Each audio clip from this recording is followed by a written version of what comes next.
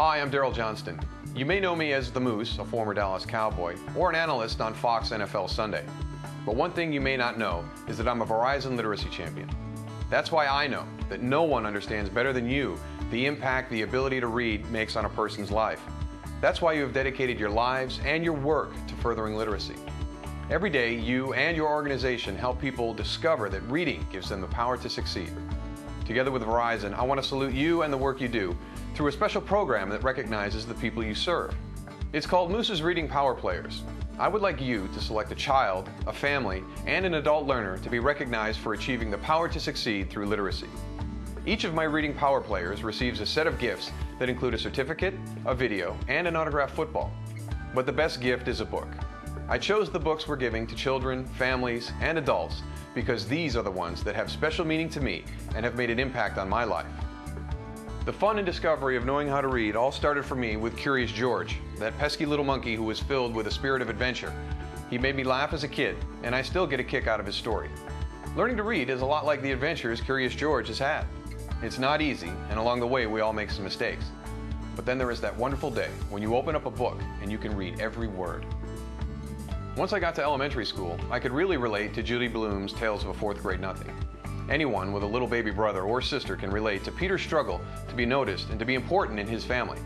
Not knowing how to read is a struggle, and a lot of people will not pay attention to you if you do not know how to read. Learning to read gets you noticed in a really good way, and reading gives you the power to make your own way. As I grew up to play football, I became known as a power player. And as a football player, one book that meant a lot to me was The Life of Vincent Lombardi. It's called When Pride Still Mattered. Lombardi was the coach of the Green Bay Packers in the 1960s, and he turned a team that could do nothing but lose into a team that could do nothing but win. Back-to-back NFL titles in 1961 and 1962, and Super Bowl champs in 1966 and 1967. What Lombardi did took guts and determination, and he was a legend of strength and his drive to succeed. Learning to read takes guts and determination, especially if you are learning as an adult. It takes real courage, but when you succeed, you discover that reading is the POW in power. Recently, my favorite book has also been about a legend of courage and strength. In Laura Hillebrand's book about Seabiscuit, I read the story of a horse they all thought was a loser, a kid they all thought was a loser, and a man who had lost his son and almost lost his way in life.